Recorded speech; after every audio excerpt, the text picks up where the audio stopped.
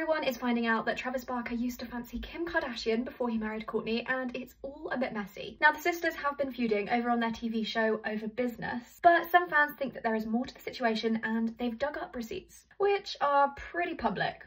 They're in a book, which Travis Barker wrote. So in his memoir, he wrote about how he kept checking Kim out and how hot she was, and that she was eye candy, and listen, I could go on. Now, apparently they used to talk and hang out, whatever that means. And there's other stuff about him wanting to protect her. He even doubled down in press for the books, asking US Weekly, how could you not stare at Kim? Now, they met when Kim was a closet girl for Paris Hilton, so keep in mind that this was way back when. Now, back in real time, the sisters are currently fighting, but it's over a fashion brand, not a man. Apparently Kourtney, who partnered with Dolce & Gabbana back in 2022 for her wedding, is not happy that Kim has also gone and gotten herself a partnership with them. And fans were confused why the two didn't really appear in any photos together at Kourtney's baby shower, and whether the bad blood is really just about a brand. There is also a theory that Travis moved to Calabasas to be closer to Kim at the time, although this is purely just based on rumours. Now, Kim, Kourtney and Travis are all yet to speak publicly about the comments in the book, but here is to hoping that it's all been forgotten and forgiven.